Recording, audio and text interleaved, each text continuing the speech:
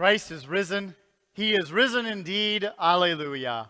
What a joy and privilege it is to come and greet you, our dear friends of Faith Lutheran Church, on this glorious Easter sunrise morning. As the women made their way to the tomb of Jesus very early that morning, they fully expected to find that the stone was blocking the entrance. They fully expected to see the dead body of their Lord lying in the grave. But when they arrived, oh, how things had changed. The stone, it was rolled away. The tomb, it was empty. And to their amazement, an angel from God was there and gave them the message, "Do not be afraid. He is not here. He is arisen, just as he said." Throughout the ages, Christians on this very early Easter sunrise morn have followed with those women to the open tomb of their Lord and Savior Jesus. That empty tomb to again hear the message of those angels. Do not be afraid, for he is not here. He is risen, just as he said. What meaning is behind those words of the angel? Just as he said. Just as he first promised to Adam and Eve in the Garden of Eden. Just as the promises were repeated through the lives and ministry of God's representatives like Abraham and Isaac and Jacob. Just as he said, as the angels in the skies announced the birth and the fulfillment of God's promise, there in Bethlehem, the baby born to Mary and Joseph, the Savior of the world. Everything culminated in Jesus Christ being raised from the dead. Everything was pulled together on that very first Easter sunrise morning. The promise, the plan, and the fulfillment. Jesus' life, Jesus' death, and Jesus' resurrection all come together to be God's proof that our salvation is complete. The other day, I went to a local grocery store to buy a gallon of milk. I gave the clerk my $3, and she gave me back my change and my receipt. This simple, meaningless piece of paper is so easily discarded. And yet, how important it is, because it tells us the milk has been paid in full.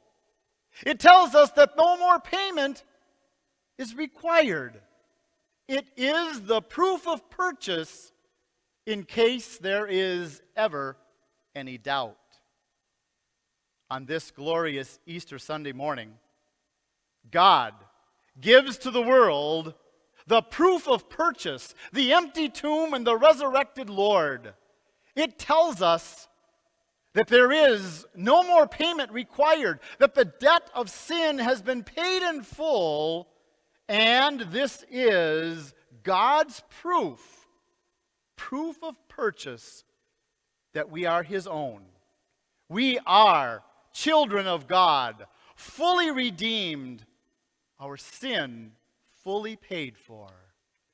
We turn now our attention to the Gospel's reading of the resurrection of our Lord Jesus Christ.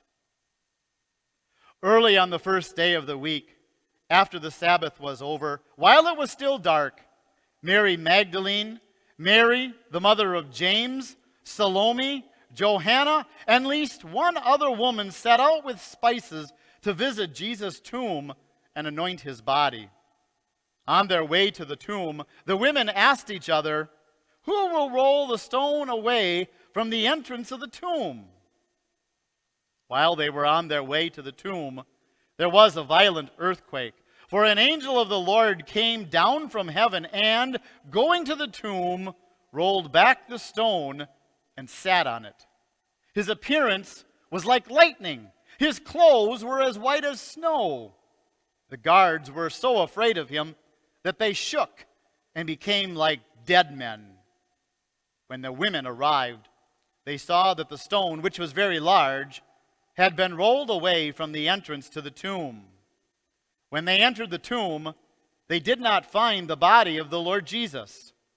While they were wondering about this, two men in clothes that gleamed like lightning stood beside them.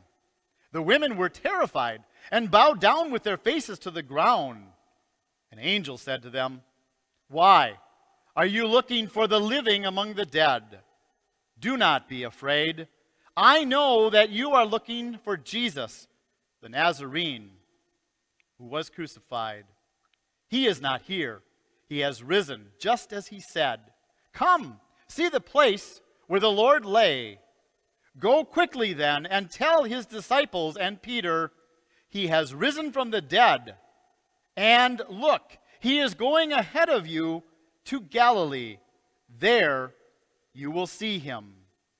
Then the angel continued to say to the women, "Remember how he told you while he was still with you in Galilee, that the Son of Man must be delivered over to the hands of sinful men, be crucified, and the third day rise again." Then the women remembered Jesus' words. Trembling and bewildered, the women hurried away from the tomb. Afraid, yet filled with great joy, they ran and told the disciples. Suddenly, Jesus met them and said, "Greetings." They approached, took hold of his feet, and worshiped him. Then Jesus said to them, "Do not be afraid. Go, tell my brothers that they should go to Galilee, and there they will see me." Mary ran to Simon Peter and the other disciple, the one Jesus loved. "They have taken the Lord out of the tomb," she told them, "and we don't know where they put him." But they did not believe the women, because their words seemed like nonsense to them. Peter and John, however, got up and ran to the tomb. The two were running together, but the other disciple outran Peter and got to the tomb first. Bending over, John saw the linen cloths lying there, yet he did not go in. Then Simon Peter, who was following him, arrived and went into the tomb. He saw the linen cloths lying there. The cloth that had been on Jesus' head was lying with the linen cloths, but it was also folded up in a separate place by itself. Then Peter, who arrived at the tomb first, also entered. He saw and he believed. They still did not yet understand the scriptures that he must rise from the dead. So far, the resurrection of our Lord. At this time, I direct your attention to a visual presentation of the resurrection of Jesus Christ from the dead.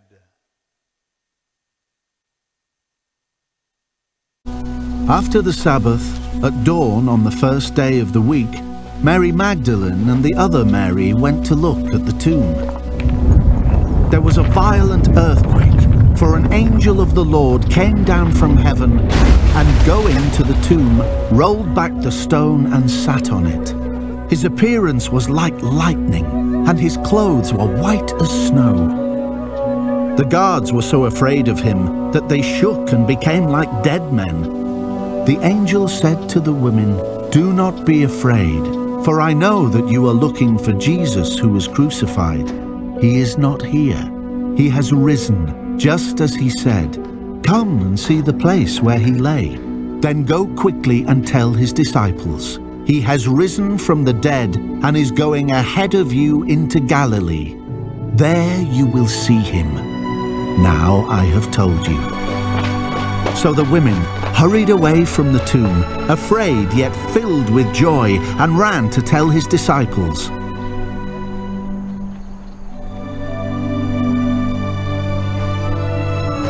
Suddenly, Jesus met them.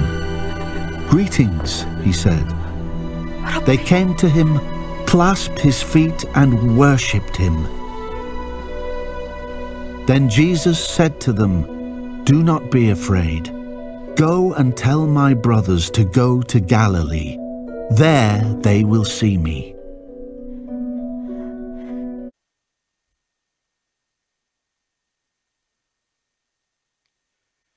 We close our sunrise devotion with the thoughts from the hymn, "I Know That My Redeemer Lives."